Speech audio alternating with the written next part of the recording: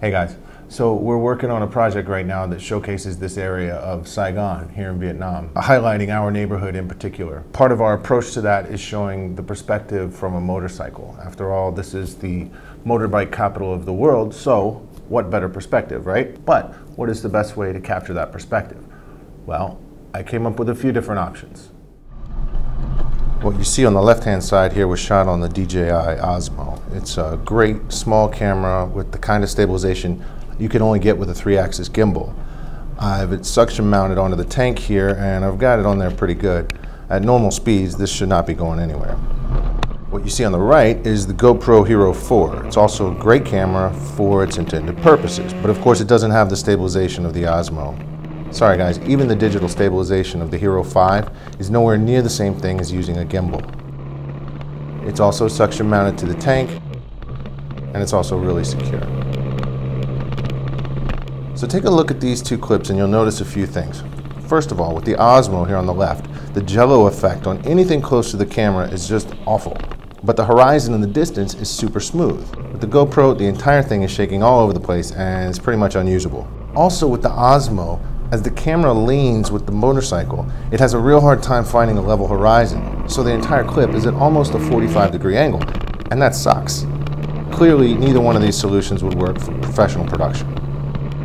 So, despite a few advantages, the GoPro is just too shaky overall. What I need is that gimbal stability of the OSMO, but a way to lift the line of sight up higher so there's not a bunch of stuff shaking around in the foreground. I also need it to remain fairly level throughout the shoot because I'm not going to be messing around with the camera trying to calibrate it to the horizon while I'm driving. So that's when I tried the OSMO on the GoPro chest mount.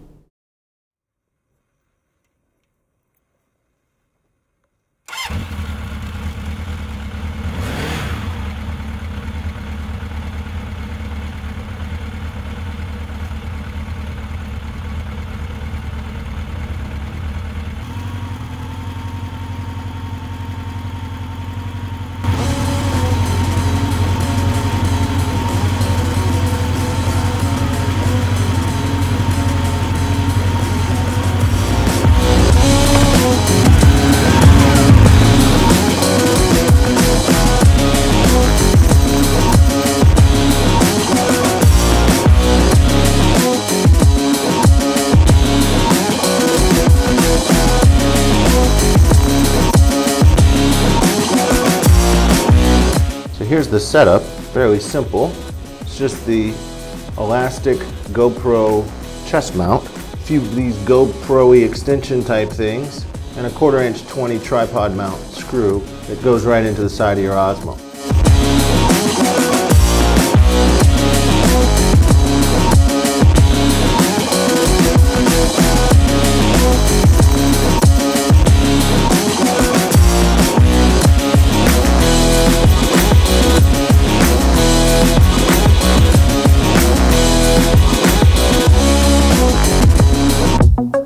Okay, now keep in mind, this was shot on the standard OSMO with the X3 camera and it worked great. We're going to be doing other stuff with the X5 camera, which is a much better camera, but I would not recommend it for this. It's just too heavy for a normal GoPro chest mount.